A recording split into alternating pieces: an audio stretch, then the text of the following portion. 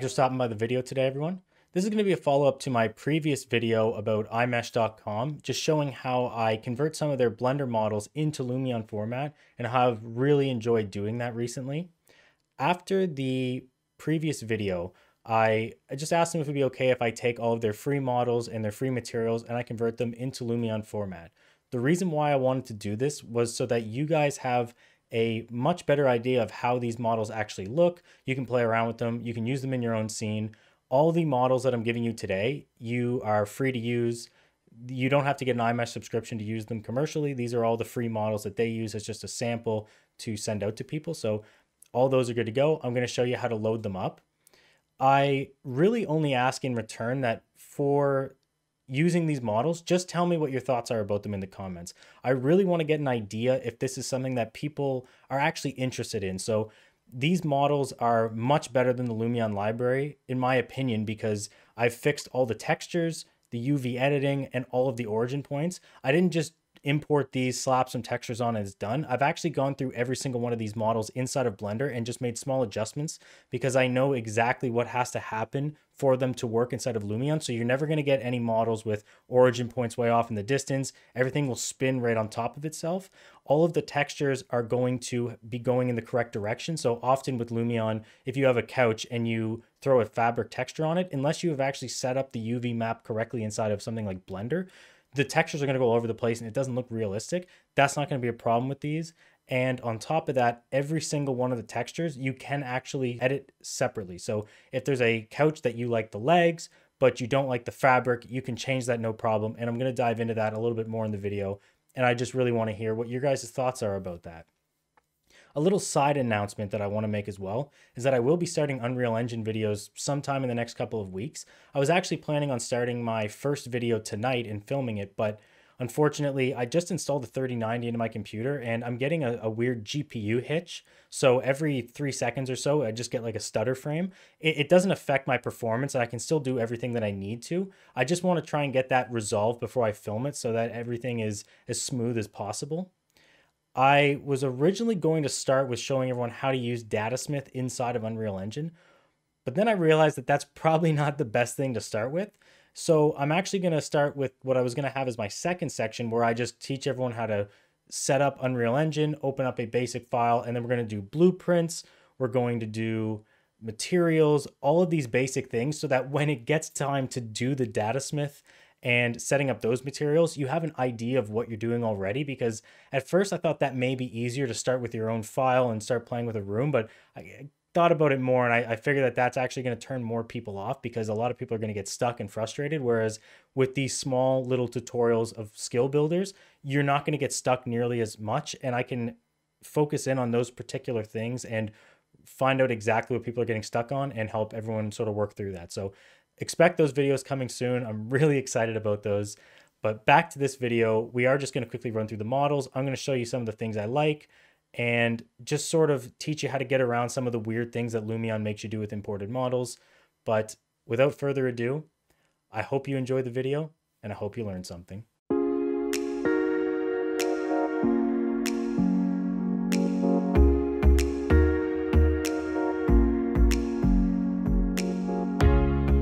The imported models library is something I really hope that Lumion revamps soon, especially after you watch this video and you see just how powerful having a custom library can be inside of Lumion. Because right now it's terrible to use. I really do not like this feature.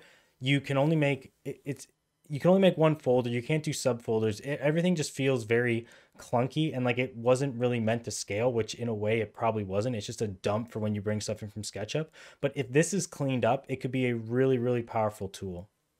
So to get started with this, however, is I'm going to go to my documents and you should have at least a Lumion 11 or a Lumion 10. There should be at least one Lumion folder. And right here, I have Lumion 11. I'm going to go into library. And now I have an iMeshh folder already made. So something that I want you to kind of notice here is that background. We have an all caps background here. Edificios Casas, I'm actually not sure how to say that, but it is right here. So all of the folders that are right here are actually showing up. As long as there's a model inside of them, Lumion will pick it up here. So by making an iMeshh one, I will just get this, move it out of the way. So go into your iMeshh models. You can just grab all of these, go down right to the bottom, drag all of these and move them in. There's 220 Lumion files in here because each model needs 4. Each one has a object file library, an in file, an MTT file, and a TXX file. And that is really all you have to do for that. So make an iMeshh folder, drop them all in here, and then we're actually going to go and quit out of Lumion, and then we're just going to restart it. Now that we're back in, I'm just going to load up Villa Cabrera again. And when we go into our imported models library now, all of those should be there and they're ready to go because I've already adjusted all of them inside of those files and we're just moving those around. So all of the texture information is good. If I go to place, we should now have an iMeshh folder, which is right here. And then all of the textures are there, or models rather. So a little example, here is one of the models. So you can just drag and drop that in. The origin point could be a little bit better on this one. That was my fault. But as you can see, it is right underneath the chair. So while it's not dead in the center, it's enough that you can spin it into the spot and it really won't mess it up too much. It's always a huge pet peeve when you download something and you think it's good to go, but then the origin point's way off in the distance. So you have to spin the chair in a big circle, move it around. None of these models are going to do that. I can personally guarantee that. So the chair is just one example. The other thing that I really focused on when I was doing this is there are some textures with iMeshh that has a dining room table with chairs around it. So that's great in Blender because you can adjust each one of those chairs. You can't do that inside of Lumion. So what I did is I actually separated those out as their own objects so that if you need to rotate chairs, if you need to push them in, pull them out, make them look a little random, that's not going to be a problem at all. So I believe this was the table. And then I also had the chair somewhere here. This is what I was saying about the model library, which kind of is annoying because as of right now, the best way to get all the iMeshh stuff is to just put them in their own folder. Whereas I feel like I just want to drop these into the Lumion library. And this would really help with that because then I'd just be sorting through a couple of models and it wouldn't be too bad. And here is the chair. So as you can see, I can just put the chair in there. I can drop that in, maybe rotate this one a little bit before I drop it. Put that there. And then I'll just quickly go around and place all of these. So this is kind of what I was talking about, where it's you have each one of these chairs is their own model, so you can just kind of do whatever you need to do. And then just drop this last one in here. Maybe we'll pull this one out a little bit more, something like that. So obviously the rug is cutting it off, but you get the point. I've also gone through and separated out all of the dishes here. So all of these bowls can be placed individually. Whereas typically with the iMeshh ones inside of Blender, again, you can change all this inside of Blender. So they just put them in kind of like one package. But I went through and separated them all out so that you don't have that problem. You can sit there, you can stack these plates up, no problem. And it just is, it works so much better like this. And kind of what I was talking about too, as you can see, when I go in material editing mode, all of these materials are editable. So if you want to make it, you have this chair and your client says, you know, I love that, but it's got to be red. So what you can do is just go here, change it, bang, it's red. Everything is customizable in that respect. So this is kind of what I've been saying that the Lumion library should be like. You should be able to change all materials and they should be set up properly. I find that the inability to change it kind of ruins a lot of them, even though a lot of them are Evermotion models and they're good models. They're not really usable because they might have like a weird glass material on them or they don't have that right look. So from here, what I also want to talk about is the UV unwrapping that I did on these models. So as you can see, almost all of the models that are here have map scale imported because these are the actual Blender UV maps. If I go here and go map scale, some of these don't look too bad, but you will start to see these kind of weird lines on some of the models because what's happening is Lumion is just taking it, almost drawing this box around the object and then projecting the textures onto it, which for some things like walls, it works fantastic. But for very complex models like beds and sofas, that's just not going to cut it. And you are going to get some very strange textures going on there.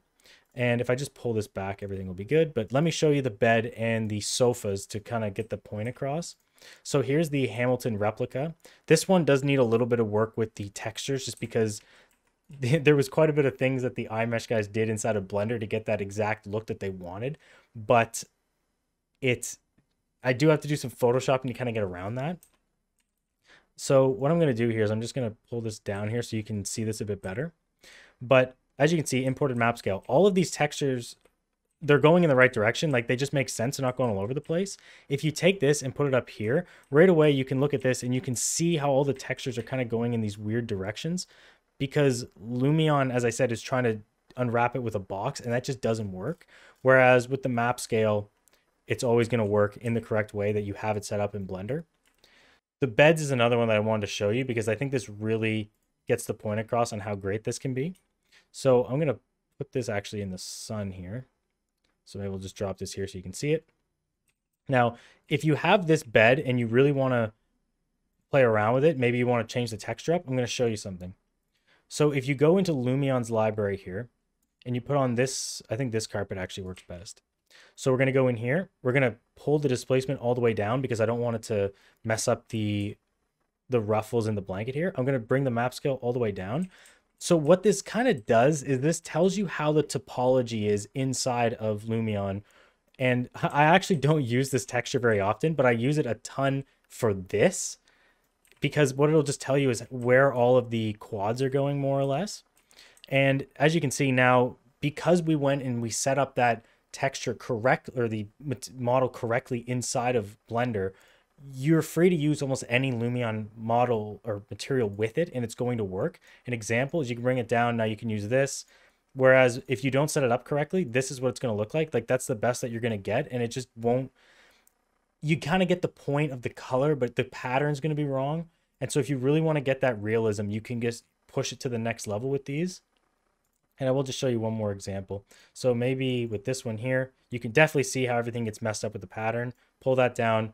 Now everything works. And in the next video, I'm going to show you quickly how to adjust that even further inside of Blender because I went through and adjusted it, but it might not be what you want. So I'm going to show you how to fix those. Now you can have a particular door like this, or you can also have another layer where what you do is you place down this door. So what I've done is I've actually gone and I've animated the door. So if you wanted to have like a little example is if you're going into a bedroom and you want the door to swing open, that animation is already done. You can have the closed door, the open door, and then the animated door. So the door was closed for the first part of the video. You have a little clip of the door opening, and then for the rest of the video, that door is just open. There's a lot of little tricks that you can do with that, but for the most part, things like doors, I can just animate them and I could put them as kind of like a part of that package for Lumion. But yeah, it's pretty easy to do that. It's just worth mentioning that I feel like a lot of people don't animate it like that. So to have models that are ready to go could be kind of cool. That wraps up part one, where I'm just going to be focusing on the models. So what we're going to do is we're going to go to the next video now, and we're going to focus on the iMeshh materials. Thanks for stopping by this part, everyone.